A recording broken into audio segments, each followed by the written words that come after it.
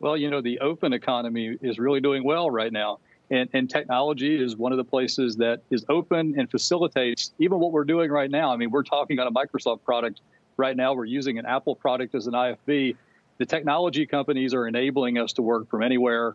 And they're maintaining their dominant position because they're open and still earning revenue. So they're a more defensive sector than some of these other places that are traditional defensive sectors like energy or something that's more directly impacted by the economy. So I believe that tech is, a lot of people say it's tired. I believe tech actually has a lot more legs simply because, you have the ability for continued earnings strength all the way through this problem. The only thing, though, I sit here and I hear a lot of people who are bullish on tech, Jamie, and I look at the size of the sector in the S&P 500, and it's at historic highs. At one point, energy was this large, and now it's dwindled to almost nothing. So, it's not so much that I don't take your fundamental case for tech. It's that, is it all baked in, and how much bigger can these companies get relative to the rest of the economy? Well, I mean, people, when they say tech, they hear Microsoft, they hear Google, they hear Facebook, the big names. So if you go below the surface and look at Broadcom or something like that, I mean, even chips are doing very well. So I think if you think about what's going to happen as the economy starts to,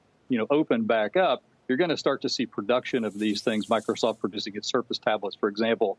That type of activity is probably going to happen quicker because it's going to come from Asia. So I believe that there's more strength underneath the biggest big cap tech companies. That's why I think it's more, even dividend plays for Broadcom, for example, is a big deal. Sure. So I think that it's more likely that the dividend plays that people may be searching for can be more stable and found in that area. So implied in that, I guess, is that with the big companies reporting this week, you would be looking slightly elsewhere. Like you said, Broadcom, maybe some of the chips, something for us to kind of keep in mind as we move through the biggest of the big reporting. Simeon, let me turn to you because your emphasis is a little bit different here. It's more on the retail part of the economy. Tell me about Clicks. This is a long-short ETF, long online retail, short brick and mortar. Seems like a genius play right now, but what happens when the economy starts to reopen?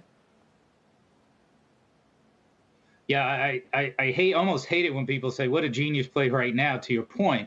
We actually launched Clicks, which is 100 cents long online retailers and 50 cents short brick and mortar retailers. We launched it about 2.5 years ago. Now, of course, in a drawdown, long short's a great friend of yours. But in fact, the long and the short leg of Clicks have actually made money in this downturn because the online side, we're all stuck at home, up 5%, and the short leg has lost a ton of money because everything's closed. But this trend is much longer than that.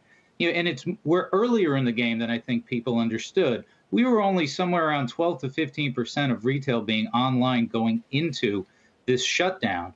And that means there's long legs to the continued pain on the brick and mortar side and more upside for the online retailers.